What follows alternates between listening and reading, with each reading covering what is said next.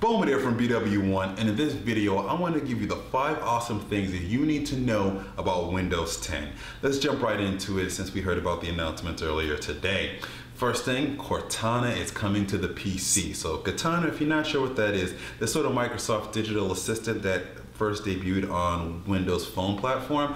Now, Cortana comes from the Halo series, is where they kind of got the name from. It's a digital assistant and it's pretty cool. It does things very similar to Siri and to Google Now. It's kind of a mesh between the two of them, and it's a pretty useful actual tool if you're using it on Windows Phone. It's actually available on the Microsoft band as well.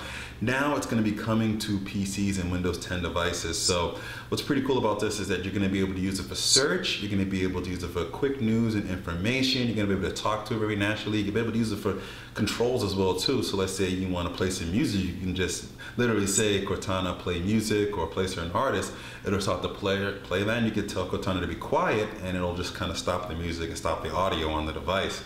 Now, another cool thing is that Cortana is going to be able to learn about you and from you, and you're going to be able to have more control over that using Cortana's notebook, is what they kind of call it. It kind of keeps notes of what you want her to know about you, and she'll have that information available to you and be able to sort of pre-populate those things, very similar to Google Now, but with more integration and better controls with it. The second thing that is pretty cool coming from Windows 10 is going to be basically the uniformed UI and Continuum. I'm kind of combining these together. So Windows 10 is going to look the same across all platforms. So your desktop, laptop, your hybrid and convertible devices, even your gaming consoles are all going to look the same across the board. It's going to look very similar with a similar UI, look and feel, and you're going to have similar functionality across the board without too many things really changing or dropping off. So it's pretty nice. It's going to be able to do that. It's going to make it much easier to jump into using a Windows device and be able to bounce between using your phone, then jumping onto your PC, then jumping onto your tablet, and so on, without having to relearn different UI elements and such, and having to change different settings around. And that's also going to really take advantage of pretty much Windows OneDrive, because that's what that's going to allow you to do, is basically all your data is going to travel with Windows OneDrive, as no matter where you go, you're going to be able to use your data on whatever device that it is. So it's pretty cool and very integrated in. Next thing, kind of combined with that, is Continuum. So what that basically is the ability to take convertible devices and being able to use them in the modes that they're in very easily, very simply, and very smoothly. A good example of this is, let's say you have a Microsoft Surface and you're in sort of you have your keyboard and you're typing in one node and you have a couple other apps open, and you decide, well, I want to kind of take this and go in this sort of tablet mode instead. So what you'll do is you'll unplug the keyboard. Windows 10 will recognize it. It'll pop up a little bit of an alert and say, hey, do you want to go into tablet mode? You tap on that, it'll instantly resize the applications for you to make it much more finger-friendly and easier to use. And if you want to go back into using keyboard more of a desktop-like experience, you plug the keyboard back in, it's going to ask you that same question again, and it'll shrink the apps down and go more into a desktop-like experience. So this is pretty cool that they added that. Now, the third thing that's pretty cool is universal apps. So basically, you're going to be able to get one app and it's going to be able to run on all your Windows devices. A good example of this is Microsoft Outlook app. They're also making a photo app as well too. And they'll have some core applications that's going to come built into Windows 10.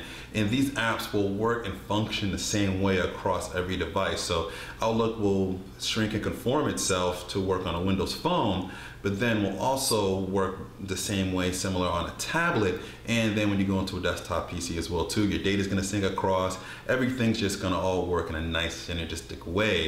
It's going to be the same one application no matter what. This is going to be really good for app developers, so that's pretty cool. They're going to be able to make one thing in the store and not have to worry about making it for several different devices and operating systems and such.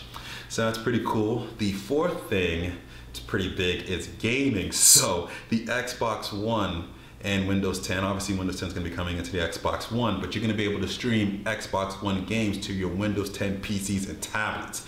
Pretty epic, pretty sweet. There's not a lot of information on this other than it's pretty much going to work. This is kind of their answer to PlayStation Now and sort of NVIDIA Shield a little bit here. It's only going to work if you have the devices on the same network, so it's pretty much a home solution for right now. But it's really cool to be able to, let's say you're playing Call of Duty or whichever game, Call of Duty or some strategy game or anything like that. I don't know if you want to move Call of Duty around that much, but let's say you're playing one game and you want to go to your PC and play it, you can do that by just streaming it over, and you want to switch to your tablet for whatever reason, you can switch to your tablet and stream along the way as well too. There's going to be an Xbox One application designed into Windows 10 as well that's going to give you not only pretty much what you get in Xbox One Smart Glass now, but I think it's going to be the functionality that's going to allow you to kind of get this streaming going on. We're going to hear more at the Game Developer Conference most likely in March, and then we will probably see a launch later this year. So pretty epic, and that's really going to change gaming for, I think, a pretty good way then. The fifth and final thing I think that's pretty awesome coming from Windows 10 is the fact that it's going to be free.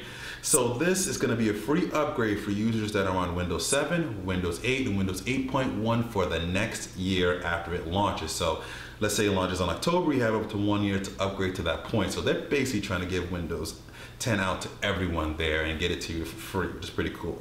They haven't really announced what they're going to do after that, after the year is done, but you know, you kind of, right now that's all they're really saying. So those are the 5 awesome things that are really cool about Windows 10 that we heard announced today during Microsoft's live event. I really think Cortana is pretty cool. Adding that digital assistant there, especially to the PC, and that's going to be able to work across multiple devices as well too. She's going to be able to kind of just follow you around as you want, and you'll be able to pretty much systematically control how she follows you. It's pretty cool. It's something I think that can be really a lot better than what Google Now is right now, and a lot better than Siri is what is right now, and a lot more useful, and I think a lot more user-friendly. A lot of people probably will want to use it a little bit more. I really think having a uniform UI is a great idea. That's going to allow more familiarity among devices and not confuse people as much. You're able to pick up anything that's Windows-based and be able to instantly know how to use it. And the Continuum feature is just something that's been needed on Windows platform for a long time. So it's nice that convertible devices are going to become much more easy to use, especially with 2-in-1. So you're not going to fear you're going to have a compromise in the user experience, which is, I think, pretty useful there. Obviously, Universal Apps is the big deal. This is really big, more so for developers, because this is going to allow the development cycle to be a lot easier. They're going to be able to make one application, put it in the App Store, and they don't have to worry about the devices or a different operating system. It's just all going to work no matter what device the user puts it on. The users are going to be able to buy one app or use one application, and then they're going to be able to have synergy where no matter where they are, the app works the same and your settings stay the same, so you don't have to have the app set one way on the desktop, one way on the tablet, and one way on the phone, and you have to kind of manually change those settings accordingly. So I think that's pretty cool. The gaming feature is epic. I mean, that's kind of a game changer right there, to be able to stream Xbox One games. You're taking console games, you're taking what's already they have, and allowing that to be streamed around. I think we're going to get some more details about that and some more added services when we hear more about that at GDC. Probably hear more about it at E3 later this year.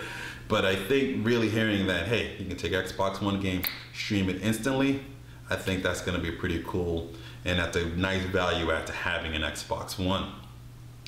And really, it being free, you know, this free upgrade, I mean, that's what Microsoft needs to do. They're basically going out and saying, hey, take Windows 10. We want everything to be Windows 10 now. Please take this. We're giving it to you for free. Please upgrade, because the long play for them, where they really going to make their money, is going to be in the services that they offer. And you know, while they say it's going to be a year after they launch it, it's going to be free, I have a feeling that's going to be probably extended. Probably the smartest thing to do is to make the upgrade free for anyone that is upgrading. Will make the operating system free for anyone that is upgrading from Windows 7, Windows 8, Windows 8.1. If it's a bare bone PC or something like that, you probably want to pay for that. I can understand charging for that because there's no operating system on it at that point. But I think that's where they need to go. They need to kind of keep this free, very low cost, play on the services level of things, and I think that's going to allow people to adopt the newer versions of Windows a lot more often. Now, there was a lot more things that happened during the event. There's such things as Project Spartan, which is their really new browser that's supposed to sort of, it's very thinned down and much more about social and sharing. We also heard about a few other tweaks to sort of the control panel and settings.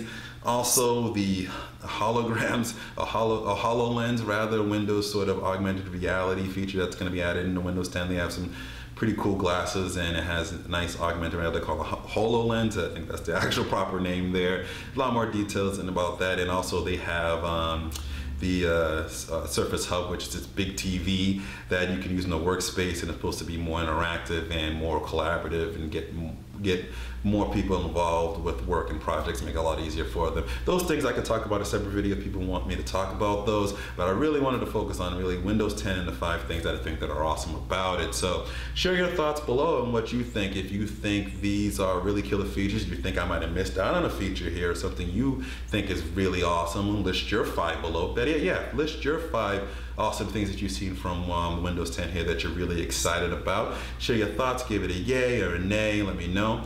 Also, if you like this video, be sure to give it a thumbs up. It definitely helps us out. Be sure to connect with us on all our social networks, our Facebook fan page and our Twitter account. The links to those in the description, and at our main website at BWOne.com, where we have a nice write-up talking about this stuff here, and you can find that also in the description as well too. Everything is always down in the description box below. You know how YouTube works here. So this is BWOne from BWOne.com, reminding you to always live your tech world in high definition. Thanks for watching.